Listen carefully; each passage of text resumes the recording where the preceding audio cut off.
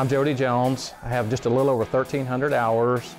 I'm a VFR pilot, and I have a tailwheel endorsement, and of that, about 600 hours in a tailwheel aircraft. So I'm also the president of the International Stinson Club. We have currently around 900 members. I currently fly Stinson 108-3, and I'm working on the Stinson B-77 Gullwing. I find that using the SiriusXM is important, having a low and slow antique plane. I like looking at winds aloft. I like seeing the winds on the ground would be.